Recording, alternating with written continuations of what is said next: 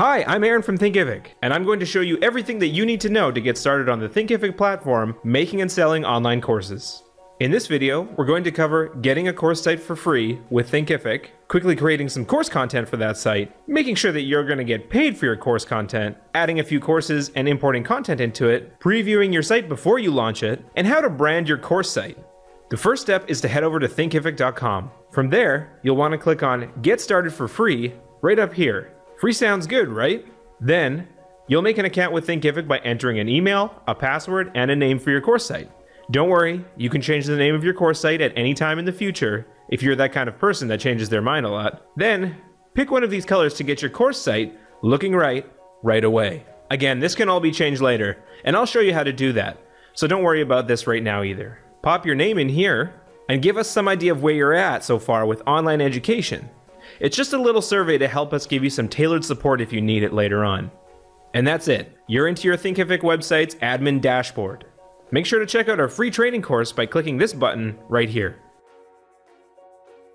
So let's take a look at a Thinkific course right away. We set you up with a demo course immediately, so head over to My Courses here. From here, you can make a new course or go into the demo course. Click on the demo course card here, and our admin dashboard becomes the course creator. This is the curriculum view where you can see how your course is organized. Your course can be organized into multiple chapters, which hold individual lessons. Chapters and lessons can be set to draft, which will hide this content until it's ready to be published. Let's check out lesson 1 here, which is a text lesson. So you can set this content to draft as well, but you can also set it to be a part of a free trial of your course.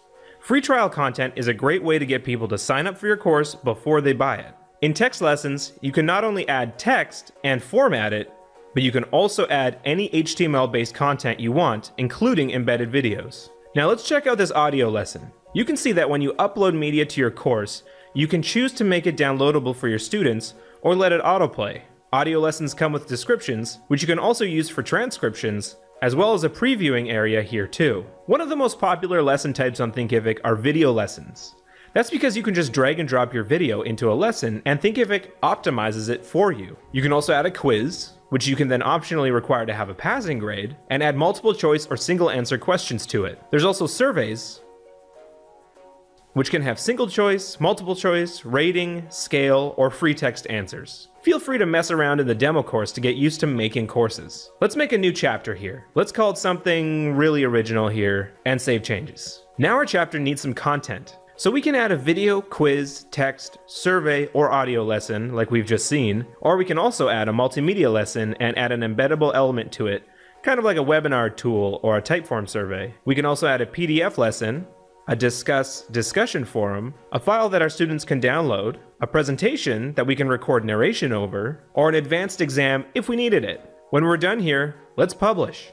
Head over to the Publish tab here, and then click on that big Publish button. Now your demo course is published on your course site. You can unpublish this if you don't want people to see it on your course site.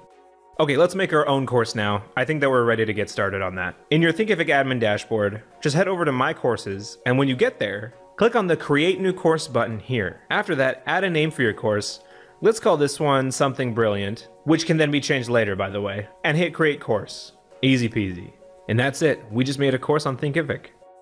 But now that course needs some content. And let's say that we already have a bunch of audio or video or PDF files that we don't want to add one by one to the course. In that case, we're going to use the bulk importer right up here. But first, let's add another chapter. You can drag all of your prepared content into the bulk importer, chapter by chapter, and have it all online in a few seconds. It's that easy. You can even rename the chapter from here, reorder your lessons, reorder your chapters, or delete lessons or chapters from here as well. Now that we have a bunch of outstanding course content in our course, we might be wondering, how is my student going to see the content? Well, at any time, you can preview the course as a student. Check this out. If we go to the preview course up here and pick as a student, we'll see the course player with our content in it exactly like a student who is paid for and enrolled in the course. The main part of the course player is where your course content will be presented. You can make it full screen too. The student interacts with your content and when done, clicks next to go to the next lesson in the chapter, or the next chapter if they're done all of the lessons in the current one. The student sees they've accomplished something here and is encouraged to continue on in the course. On the sidebar here, These accomplishments are tracked in the Achievements and Progress section here. And if discussions are enabled in your course, students can click here to access a course-wide forum to ask a question or discuss topics related to the course. Let's start a discussion. Notice you get a full editor toolbar here so that you can format text, add images or videos, or whatever you want. I'll ask, to be or not to be, and submit the question. It shows up right here, and if I click on it, I can respond. And anytime that you're in the preview and want to get back, just click the link here to get back to the course builder. So that's how an enrolled student sees your course. But what if someone visits your Thinkific site and they aren't enrolled yet? Well, we've got you covered there too. Your course gets set up with a landing page out of the box. When you publish your first course on Thinkific, the course site URL automatically sends users to the course landing page. If you publish another course, visitors will get automatically sent to your course site landing page, which shows all of your course offerings, kind of like a catalog.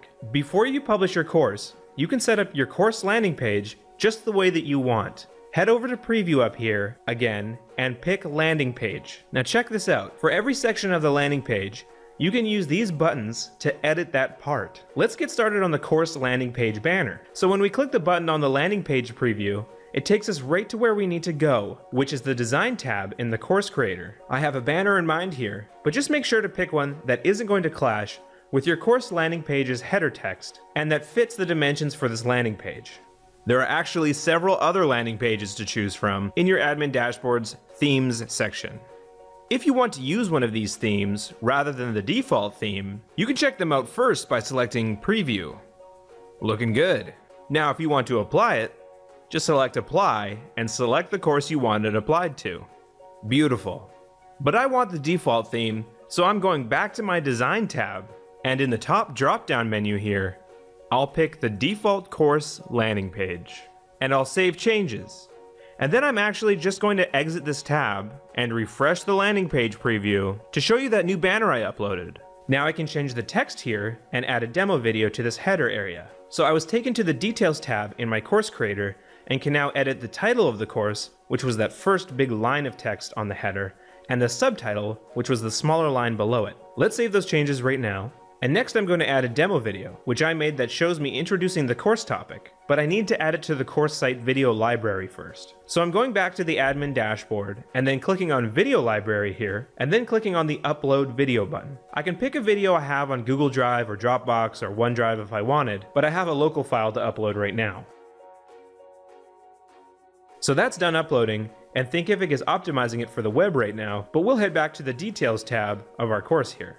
And I'll add the demo video using the menu here, save my changes, and then close this tab to see my preview again. I refresh the page, and now we'll see the difference. There we go, looks good. Now if anyone clicks Watch Intro Video, they'll see a short video from me introducing the course, but we don't want to watch that right now. Let's move on to the course pricing. So if you click to edit the course price, you're going to be taken to the Pricing tab of your course creator, which will look like this if you haven't set up a payment processing integration. I want this course to make me money, so let's go back to the admin dashboard and head over to our integrations. Here we're going to integrate our course site with a Stripe account by clicking this button. Normally we'd fill out this registration form to create an account for free with Stripe, or we click sign in here if we already have a Stripe account. We're going to use some movie magic to skip this because it's pretty straightforward. So our payment processor, Stripe in this case, is now integrated, and now we can set a price for the course. We can also change the currency we want to use here with this drop-down menu. Let's head back to the landing page preview and click that button again to get back to the Pricing tab in our course creator, which now looks like this. Let's pick one-time price and enter our dollar amount here. Save that change, and then close the tab to get back to the landing page preview. Now when we publish this course, there will be a buy button in the bottom of the header on the landing page here, but we aren't published yet, so we won't see this in our preview right now. Depending on which landing page you're using, you might see the instructor here, the information displayed here, and in the header up here is drawn from the instructor profile. So, if you have multiple instructor profiles for your course site, you can pick which one you want displayed here by clicking this button. We only have one right now, so we're going to edit it instead. So once I get to this screen, I'll click Edit next to the profile. Now I'll just change the name here, give this guy a title, and I'll just add a pre-made bio right here. I could pick an image for this instructor profile to give it that human touch as well. And then hit that Save Changes button, close the tab, refresh the preview, and once again, c'est magnifique. you have a button down here to add additional pricing options to your course. So if you wanted to also offer a payment plan, for example, you'd click this button and then set that in the pricing tab of your course creator. Below that, we can click this button to be taken right to the Upsell tab. So let's say that you have a few courses and that you want to cross-promote. So you'd come here to the Upsell tab, use this menu to pick a course to promote, and then click Add. After that, we need to decide if we're going to upsell this course on the landing page that we're editing, or on the thank you page which the student sees after they pay for the course, or both. You can edit the title of the section here. Let's say something like, Frequently Purchased Together. Hit Save Changes. Again, until the course is published, the upsell won't appear on your landing page preview, but here's what it looks like normally. Awesome. Let's head back to the landing page preview. Now let's add a course description. Click here to get to the Details tab of your course creator again. Now the course description can be used simply to describe your course, or to add some convincing sales copy. This is your course landing page after all, and if you're using it to sell the course, make sure to customize this section. You can use the editor up here to format text, add links, add images, embed videos from YouTube, mailing list sign-up forms, and pretty much anything else. I'm going to save you some time by just adding some pre-made landing page copy here. This is what it could look like. Save it, close the tab and refresh. Wonderful. We're almost done here. Click that last button to get to the review manager in your admin dashboard. Here you can manage reviews as they come in, making them visible on your landing page or not. This is a good way to add testimonials to your landing page. You don't need to save changes here.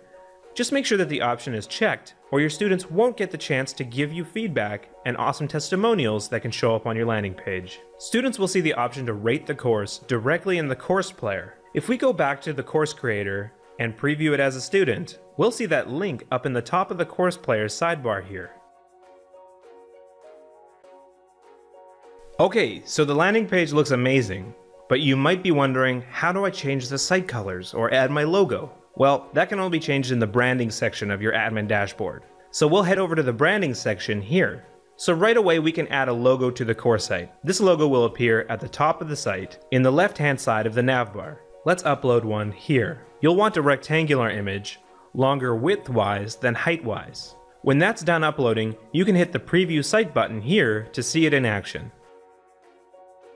Close the Preview tab to get back to the branding section and scroll down to add a site banner here. Just like the course landing page banner, we'll upload an image with the right dimensions here that won't clash with the header text of our site's landing page. Now this is different than your course landing page banner. If you have more than one course published, this is the banner that will be displayed above your course catalog. If you have only one course, previewing your site will show you the course landing page instead. But here's what a landing page looks like when you have two published courses. If we head back to branding, we can start customizing the color scheme of the site as well. These site colors will be found throughout your site landing page and your course landing page. These can be changed to anything in the palette here or to a specific hex code.